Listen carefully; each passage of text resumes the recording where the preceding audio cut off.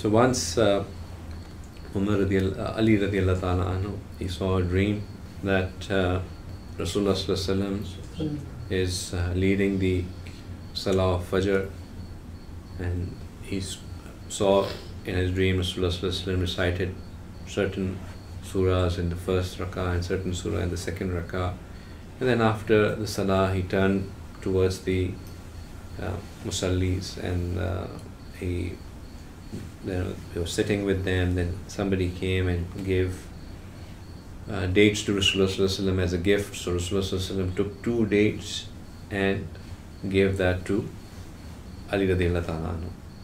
So Ali radiallahu ta'ala anhu woke up, and he came to, and it was almost time for Fajr, so he came to the mosque, and this was the time of Khilafat of Umar radiallahu ta'ala anhu.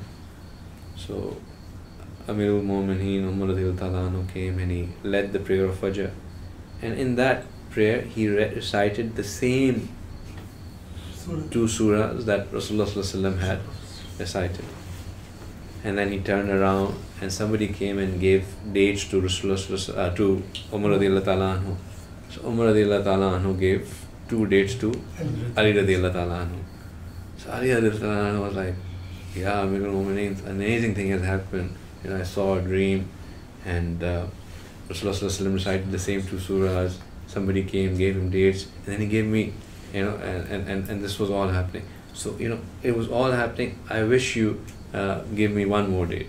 So Umar radiallahu ta'ala anhu goes to him, had Rasulullah sallallahu alaihi wasallam given you more than 2 dates, I would have given them to you. He didn't mention that Rasulullah sallallahu alaihi wasallam gave me just 2 dates.